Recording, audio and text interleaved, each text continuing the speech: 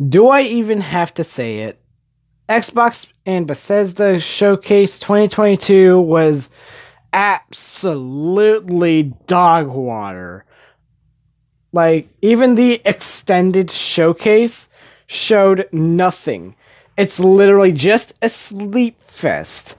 All you got from it was just maybe some DLC here and there, but then you also got the same game, just with different names over and over and over and over again.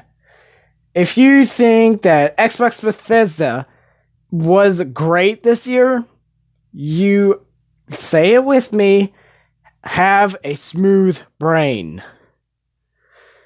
So that's pretty much all I gotta say. That's literally how lacking and boring Xbox Bethesda is.